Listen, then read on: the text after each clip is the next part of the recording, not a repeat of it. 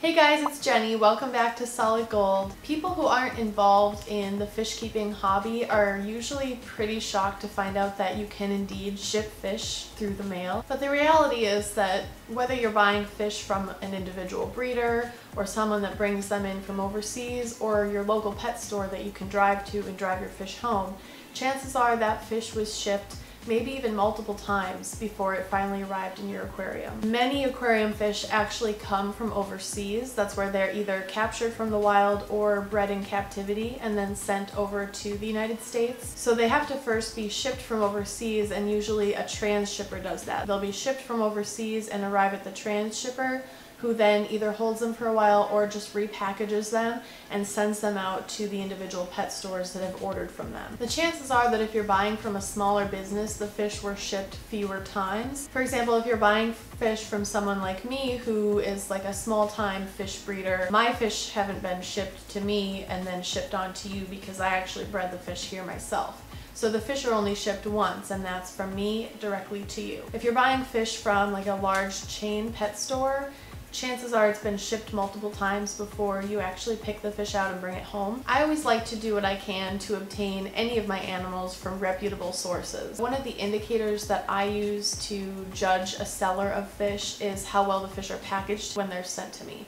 If the fish are really carelessly packaged, it lets me know that the seller probably doesn't really care all that much about the welfare of the fish they're sending to me, and I don't like that. I don't really want to support that kind of thing, so I will avoid them in the future. Now, on the other hand, if the fish are clearly packaged very meticulously, taking into account all the bumps and drops that they're going to have on the way to me, it tells me that the seller really cares a lot about the welfare of the fish and also acknowledges that these fish are one of a kind and very difficult to replace. I like that a lot better, and when I notice that a seller packages their fish carefully, I'm a lot more likely to purchase from them again. I feel like it just tells me a lot about the integrity of the seller. The worst experience I've ever had having fish shipped to me was I had purchased 4 goldfish, and they were all shipped together in a single shipping bag in a cardboard box with no styrofoam insert whatsoever. The styrofoam inserts are really important because they help provide additional rigidity to the box and also help insulate the box for temperature swings. There were, in this case, like a small handful of packing peanuts thrown into the box with the bag of fish, but not nearly enough to provide any sort of shock absorption or insulation or anything like that. When I received the box, it was actually a little crushed looking and wet on the corners, and when I opened it, I was pretty horrified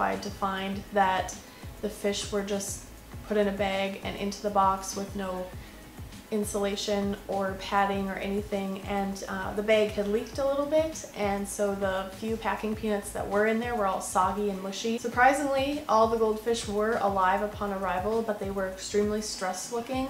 I think the only reason that they actually survived that experience was because they were the more hardy type of pond goldfish. They were like a slim-bodied fish instead of the big round fancies that I usually get. However, they were really stressed after arrival, more so than usual, and one of them died a few days later, which I attribute to stress from that whole shipping ordeal. And I was upset because obviously I bought these fish because I was excited to have them and I cared about them and I thought they would be fun pets to have.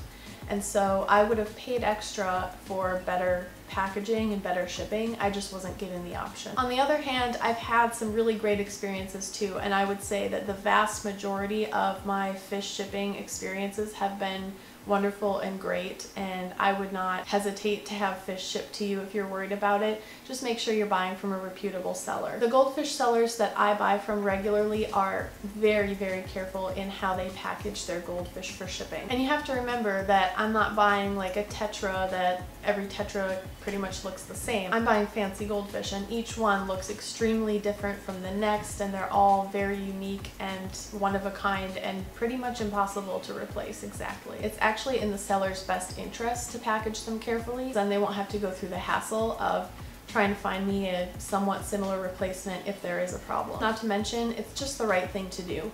These are living creatures, so you need to take care of them properly. In my best fish shipping experiences, the fish are always double bagged in clear plastic bags that are just big enough for the fish to be able to turn around in comfortably, and then they're filled with just enough water to cover their dorsal fin and no more than that. That's usually about 1/3 of the bag is full of water, and then 2/3 of the bag is full of pure oxygen. Sometimes the water will even have like a greenish or a bluish tint to it, and that's usually from some kind of mild chemical that the seller will put in the water to help keep it safe for the fish and help keep the fish sedated during transit. If I've purchased multiple fish, each fish would be bagged in its own separate bag, unless it's pretty small and it's safe enough to put like 2 fish in the same bag. These shipping bags are propped upright in a cardboard box that is lined on all 6 sides with a styrofoam insert.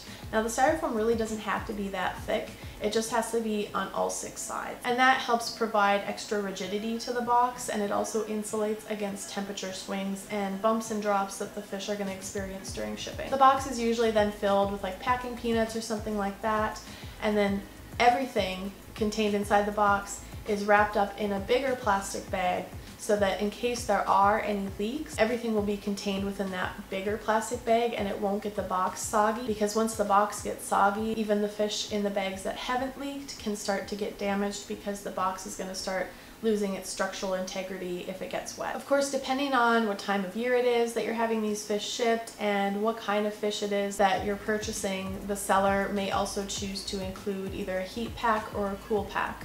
I usually don't have those included in my box of fish because goldfish are, you know, fairly easy as far as temperature tolerance goes, and also the box has that styrofoam insert that helps insulate it. And then on the other hand, some sellers, instead of using the traditional shipping bag method that I've already described, they will use what are called cordon breathing bags. These bags utilize a special technology that actually allows O2, oxygen, to enter the bag and CO2, carbon dioxide, to leave the bag. So as the fish respires, that carbon dioxide that it's expelling is leaving the bag through the membrane of the bag itself, and then oxygen is entering the bag. It's actually pretty cool. Fish that are shipped this way cannot be double bagged, so if you got fish this way and they're not double bagged, don't freak out, that's how they're supposed to be. They also cannot have any oxygen or air inside of the bag. It's just literally a little pod filled completely with water, and then the fish is inside of it. And that's how it's done. I myself have never had fish shipped to me this way, but I have shipped fish out this way. It works best for smaller fish and for fish that don't have big pokey spines, because if they have spines they could puncture the bag. But for smaller or younger goldfish, it works perfectly. If you're shipping a type of fish that you can use breathing bags for, it actually helps cut down on the shipping costs quite a bit, because you don't have to fill it with all that oxygen, so you can use a smaller box, and it's a lot cheaper that way. With fish shipped this way, there should still, of course, be a styrofoam insert on all 6 sides of the box. However, the breathing bag membrane cannot be up against something, a surface like styrofoam, that will block that oxygen CO2 diffusion through the bag. So there's usually like some fluffy packaging material in between the bag itself and then the styrofoam insert. So there you have it. Fish are shipped around the world every day successfully, and unfortunately, if you don't know what you're doing, sometimes unsuccessfully. It's not rocket science, but there definitely is a right way and a wrong way to do it. Next time you purchase a fish, take a look at the packaging and see if you can tell how much the seller cares about the fish that they sent to you. If care was obviously taken to make sure the fish were packaged well, then you probably are dealing with somebody that deserves your repeat business. Well, I hope you guys learned something today. Thank you for joining me for another video, and don't forget to hit that subscribe button down below. And until next time, stay gold. I like to buy fish from reputable.